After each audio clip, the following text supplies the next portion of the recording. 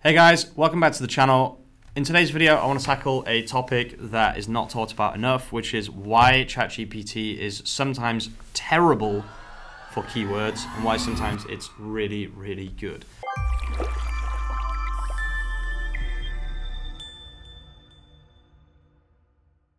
I'm going to show you a few techniques in this video, and I'm also going to show you how to do proper keyword research with ChatGPT, but I just want to talk about why there is this problem and how to fix it.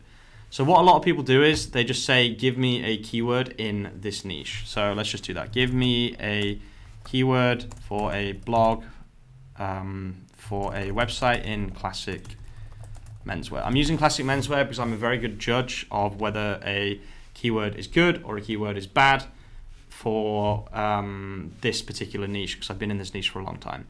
A useful keyword for a blog in classic menswear could be timeless men's style. I'll tell you right now, that is an absolutely terrible bloody keyword. Now, what you can do is, there are two things you can do. Either you can increase the quality of the input, or you can prompt further, right? So what do I mean by that? Either you say, instead of saying, give me a keyword for a blog for a website in classic menswear, you change that, give it a bit more information, let it understand a bit more, or you say something like, that is not good enough, please give me something a bit nicher and something that will actually bring traffic to my website. And this time we have bespoke men's suiting trends, which is actually already a little bit better. So bespoke men's suiting trends. Now, why is that better? Why is that better? Pause the video for 2 seconds. Ask yourself, why is that better? Welcome back. So, timeless men's style. Okay? I will show you right now why one of these keywords is good and why one of them is bad. Bespoke, let's start with timeless men's style. Why is it a bad keyword? It's a bad keyword because it's too broad, okay? No one goes on Google and searches timeless style. No one goes on Google and types in timeless men's style. You might go on Google and type in men's style, obviously, but what's the likelihood that your website is going to rank on the first page of Google for men's style? Next to nothing. Let's just be honest. That's just how Google works. Okay. However, this keyword here, bespoke men's suiting trends, maybe someone searches bespoke suiting or bespoke suits. That's one possible keyword that you can rank for, keyword combination. They might search for bespoke men's suits. That's 2. They might search for suit trends. That's 3. They might search for men's suit trends. That's 4. And then finally, bespoke men's suiting trends. That is 5 different potential searches that someone might make on Google that you could appear for, that this blog post that you are writing could appear for. There's a huge difference between writing something super broad and writing something a bit more specific. Now, you don't want to go too specific until you've done the slightly broader things, and it is a bit of a balancing act. But one thing I will say is that ChatGPT or Claude or any of these keyword tools, they will almost never give you a good keyword the first time. So the first time you say to ChatGPT, give me a keyword, it's most likely not going to give you a good result. Now, there are a few things that we can do to change this. Like I said before, we can change the input. So what I like to do is I like to give it the website. So I like to say, can you take a look at my website, https://2men.it, on Bing, and see what the website does, what it's about, what they sell, etc. So what it will do is it will use Bing, it will find the website, it will understand your website, and it will say the website 2 Men focuses on luxury fashion, blah, blah, blah, founded by Nicola and Piero Giuseppe under the Borcom SRL company. That is totally accurate. 2 Men aims to, so they've obviously gone to the About Us page. Yep, this is very, very common. So it's picked up a little bit more information. Look, it says Fall Winter 23-24 collection. So I'm hoping that when I say, can you Can you now give me a good keyword that will bring traffic to Two Men and help them sell their products? Let's see. Okay, the first one's not great. Luxury Italian menswear online store. It's not perfect, but the second one is pretty good. Italian luxury suits and fashion. That could be a good keyword.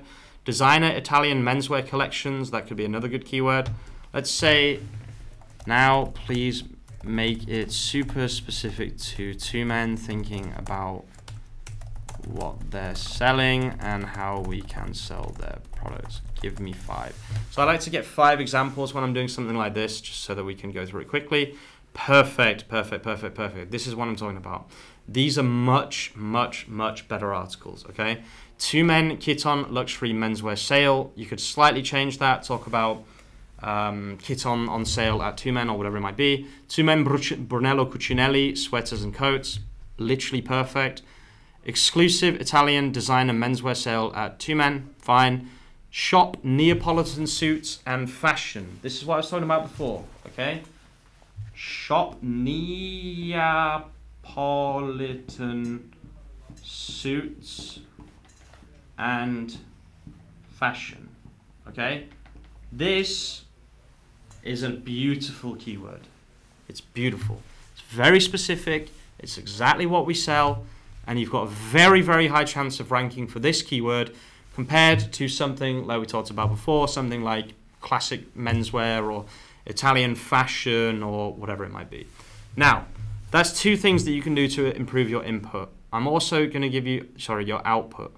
I'm also going to give you a third thing. I want you to click on Explore GPTs and I want you to search for topical authority, like that. Inside you're looking for the Phoenix logo. I want you to click it. You'll see it has 4.8 ratings with 400 plus ratings, so it's obviously pretty good. I made this tool. So we're going to press start chat. There's a couple of things you can do. You can type classic menswear, or you can say use Bing to look up https://2men.it and then start. So sometimes it'll say I don't have the ability to, okay, this time it does have the ability, perfect. So what we can do is, this has actually already been specifically designed to give you what you need, okay? So it's read the website, it's looked at the website, and this is what it's decided are good keywords. Now I will tell you right now, all of these are good. I'm looking at them now. This is why I chose this niche, and this is why I always do this niche as an example, because I understand this niche and I know what does well. Italian designer suits, that's fine. Formal trends in 2024, perfect, beautiful keyword, that will rank well. Italian footwear, these are all the main pillar pages that you should be creating. Okay, wedding attire, amazing. Now give me the sub-pillar pages. Let's hit enter here. What it's going to do now is for each one of these, it will now give us 20. So single-breasted versus double-breasted, classic Italian suits, top designer suit brands. Yeah, you can just see this is literally the best way to do this. If you want to use ChatGPT for keyword research, I really, really recommend that you check this tool out. If you don't want to use this tool, I've just given you 2 other methods. But I'll tell you right now, if you put something like this and you take it on to, let's say, Ahrefs, Keyword Explorer, and then we'll just, oh, I'm in Spain. Let me just go to United States. Remember, I didn't do keyword research the way that normal people do keyword research, okay? So it came up with the term travel suits. Did I see that right? Yeah, travel suits. Travel suits is a keyword with 250 search volume, very low keyword difficulty.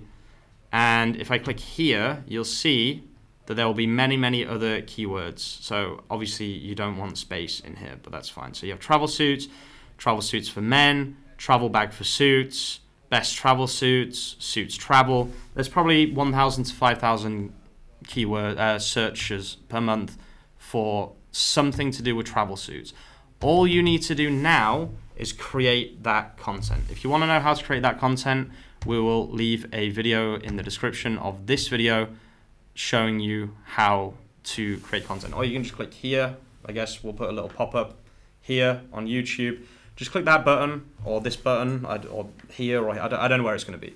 It'll be here somewhere. Click that button. It will show you how to produce content. I advise you to watch that video after watching this video. Now you have your keywords. Please go and create that content. Thank you so much for watching, guys. If you're watching all the way to the end, you're an absolute legend, and I'll see you soon with some more content. Peace out.